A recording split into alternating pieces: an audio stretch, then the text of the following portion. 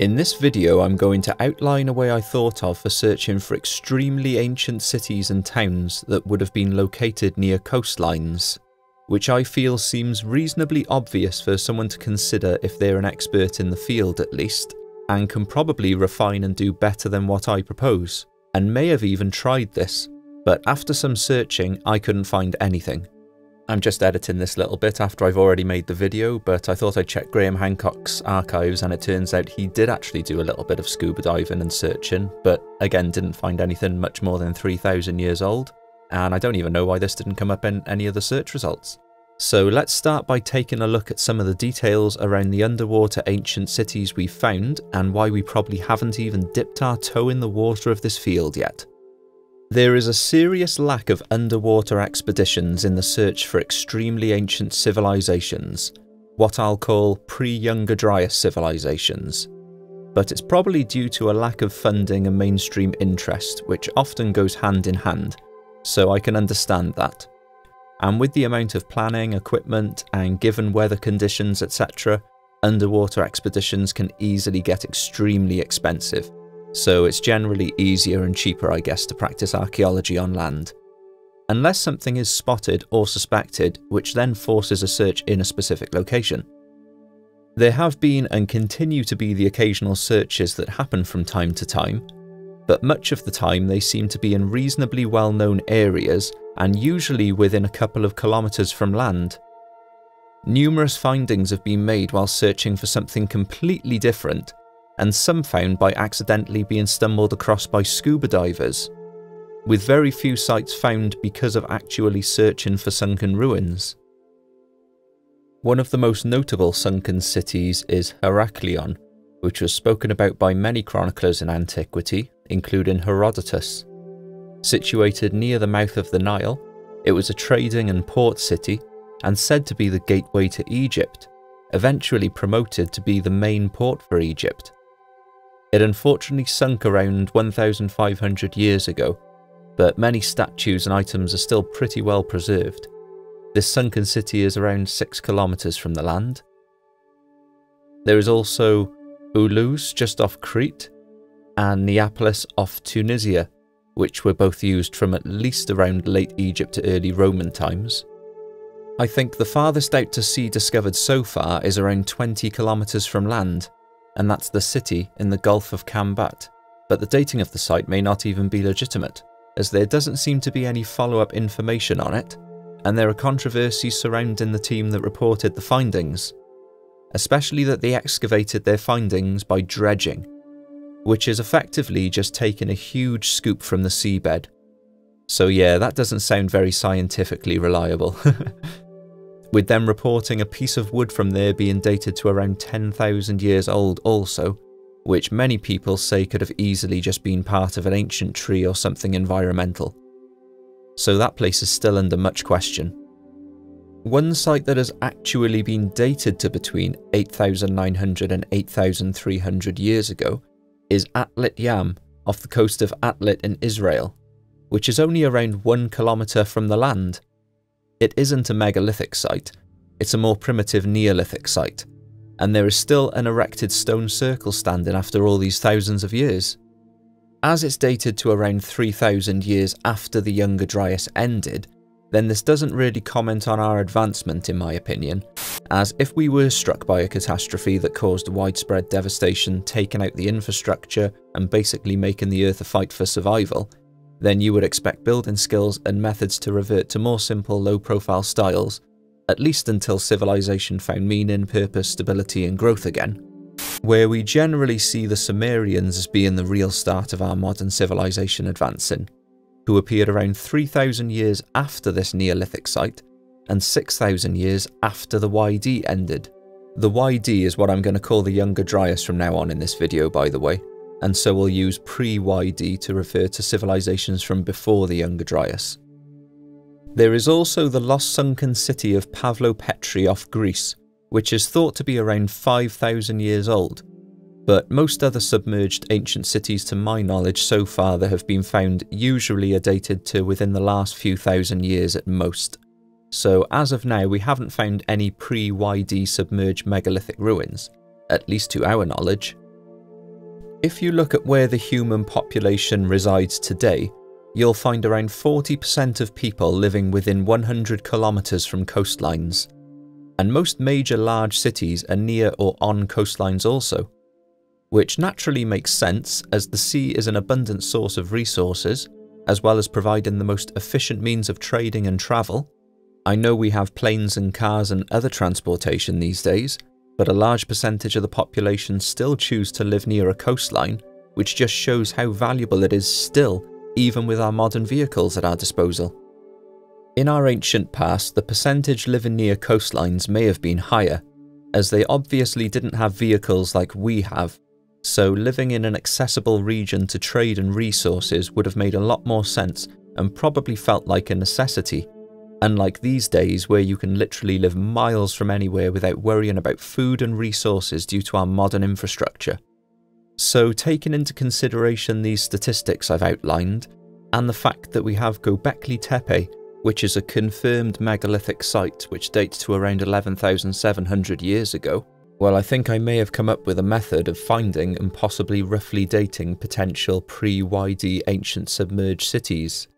Now, to demonstrate my point in a minute with how populations naturally gravitate towards coastline areas, etc., I'll be using a fantastic interactive Google Earth animation created by Adrian Mayer and Carl Rege at the Zurich University of Applied Sciences, which I'll link in the description, and I would highly encourage downloading and have a play around with the timeline while looking at different areas around the world.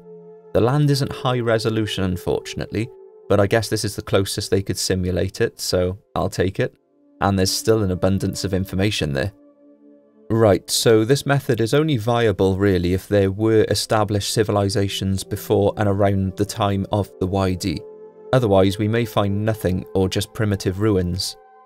So if you take into consideration what I laid out about the human population naturally preferring to live near coastlines for their numerous advantages, then if there were more ancient established civilizations prior to the YD, whether they were more advanced and had technology is a different matter for another video, but surely they would majoritarily also live or on coastlines like almost every culture we've ever recorded. So now we have reasonably accurate climate models dating back thousands of years as a result of different scientific data from numerous datasets. Then if we are to take the search for evidence for pre-YD civilizations seriously, then doesn't it make sense to search and possibly even radar scan the floor under the sea following these ancient coastlines that are estimated in the historic climate models? So as you can see, this simulation runs from 21,000 years ago all the way up to the year 3000. I'll just quickly play through the simulation from this angle on Earth once.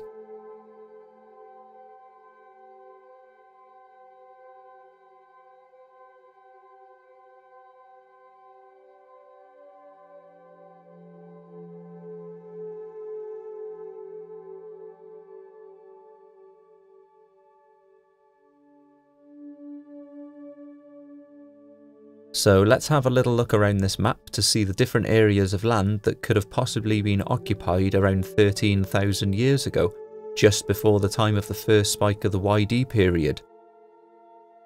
And as you can see straight away, there's land poking outside the border. This one's 120 kilometers,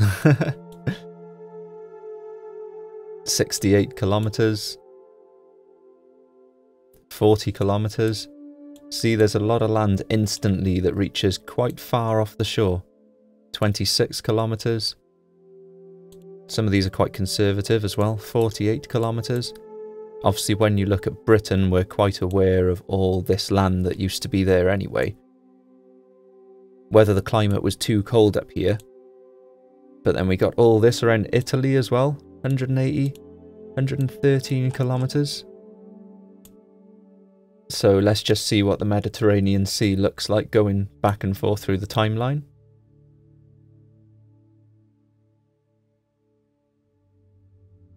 Yep, as you can see, it's lost quite a bit of land over the time. Let's put it back to 11,000 BC. And there's more land here. 110 kilometers worth. There's got to be stuff there. And obviously when you look at all this land as well, New Zealand's got a little bit more. And then provided much more of a land bridge as well for people to actually be able to migrate over. And then look at all this land that used to be there.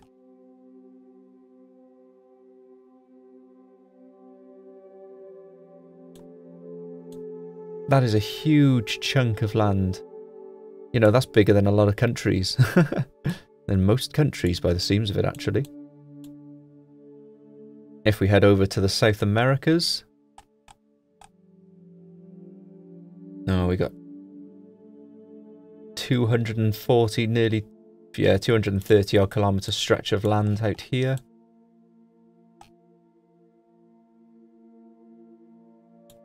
And then look at all this land, 300 kilometres, 153 kilometres, 130 kilometres, nearly 200 kilometres.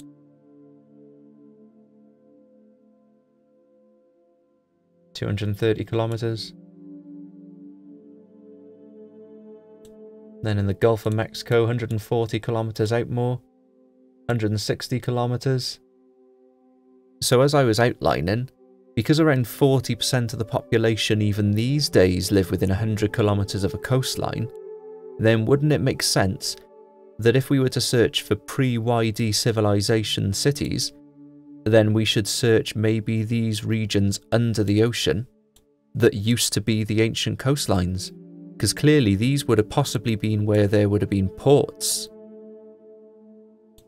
So like I said, have a little play around with it yourself and see what other correlations you can possibly make as well, because there's a lot of interesting places that you can find, and you know, run the clock back and forth as well, because then you can see what happens. Like for example, this whole Persian Gulf is just not even there then. Wait there, let's have a look. Barely there. A little river coming in, that's about it. So there might be a heck of a lot even in the Persian Gulf. Also, if we pull back around to the north of Africa, then you can see how green it starts getting from around 11,000 years ago. And then it starts reverting back to desert, but parts of it were still lush even in the early dynastic Egyptian period by the looks of it. So I think this method seems like it may actually be a viable option, especially if we were hit with major cataclysms all those thousands of years ago, as we know it's extremely hard to find ancient sites with any radiocarbon datable evidence still intact after 12,000 years plus anyway. And Göbekli Tepe was purposely buried, so we were lucky to find it. But with this ancient coastline method of searching, if an underwater city, town or village is found, then we can cross-reference the past climate models with the location of the sunken ancient site in question, and see when that land was exposed, and especially if a potential port or something was identified, then that would make it easier to narrow down the time frame it occupied, as you could line it up where there would have been a coast at that area, and that might give you a rough time frame of when it was built and occupied. I'm sure you get the idea by now. So if you'd like to download this interactive animation, I'll post the link in the description like I said, so you can have a play around with the timeline, look at different regions of the world and see how the landmass has changed over the last 21,000 years. With that being said, I'm going to wrap up the video there. So what do you think? Does this sound like a reasonable method of searching for pre-Younger Dryas cities?